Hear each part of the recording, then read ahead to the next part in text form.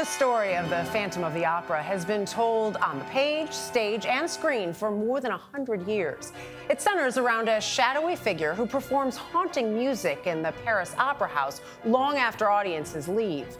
It may not be quite as mysterious, but another accomplished musician is honing her craft after hours at one of London's most renowned venues. Ian Lee paid her a visit. There's magic after midnight at the Royal Albert Hall. Entering this cathedral of music, and in its vast emptiness, among the rows of empty pews sits a solitary figure, commanding the wind with the tips of her fingers and toes.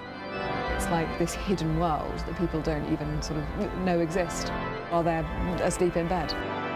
Anna Lapwood harnesses the power of the organ's 9,999 pipes, performing to no one, yet everyone.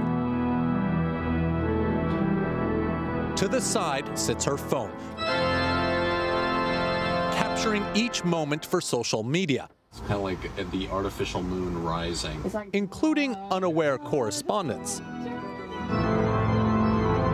Anna's Moonlight Mass occurs when the organ is free, but playing it wasn't her first or even second choice. My mum turned around to me one day when I was a teenager and said, "Have you ever thought about taking up the organ?"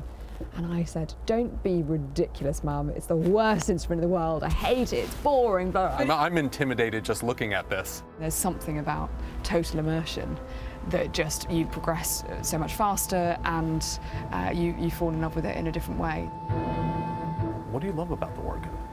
Oh my gosh, the whole building resonates with the organ. It shakes the foundations. But before Anna took off on social media, she became the youngest ever director of music at Pembroke College in Cambridge. Her students turned this midnight maestro onto TikTok. How did you become so viral? It happened totally organically with this collaboration with Bonobo that happened a couple of months into the residency.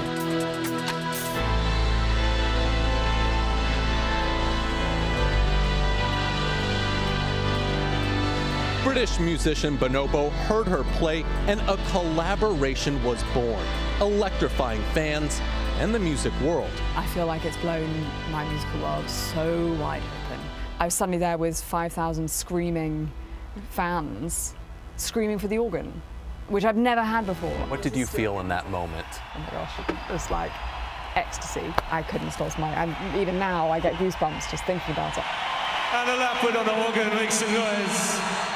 Even Andrew Lloyd Webber took note. It is 5:30 in the morning. I'm in the Albert Hall with one cleaner, and I'm about to scare the living daylight out of them by playing Phantom of the Opera as loud as I can.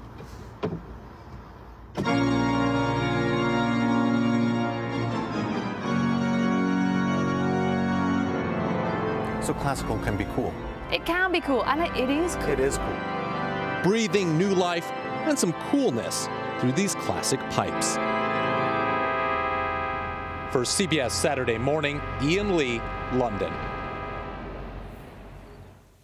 Royal Albert Hall. I love it. And whatever it takes to make something that maybe you wouldn't have thought was cool, cool is amazing. I love Andrew Lloyd Webber's reaction. Yeah. I know. Bravo. Bravo, I know. Really Yeah. cool. That poor cleaner, though. Yes, right?